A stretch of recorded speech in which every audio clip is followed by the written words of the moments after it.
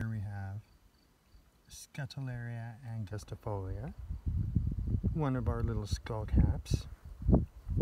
It's sure dancing in the wind right now. It's so beautiful.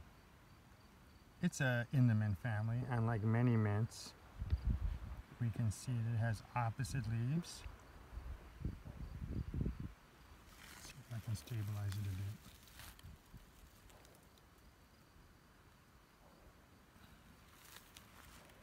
It has opposite leaves, so the leaves are in pairs. Notice that it has, I don't know if you can see the square stems, but if you were to roll it in your hand, it would have square stems. And the flowers, if you look at it from the side here, these flowers have two lips, an upper lip and a lower lip. Those are the field characteristics for the mint family.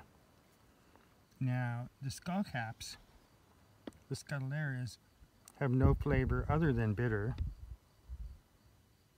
They have no flavor other than bitter. They don't have a real smell. But the way you can tell them in the wild, what makes skullcaps so unique as far as the telltale, is the sepals, which is the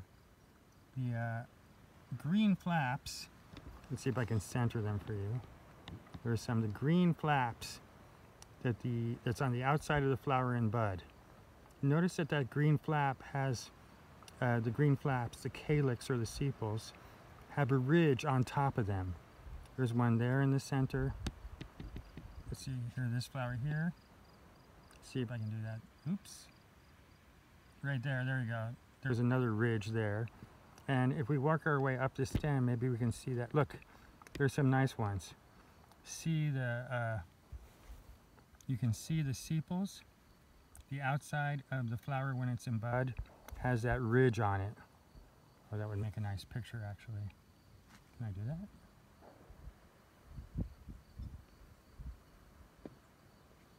And if we go up, there's a bud.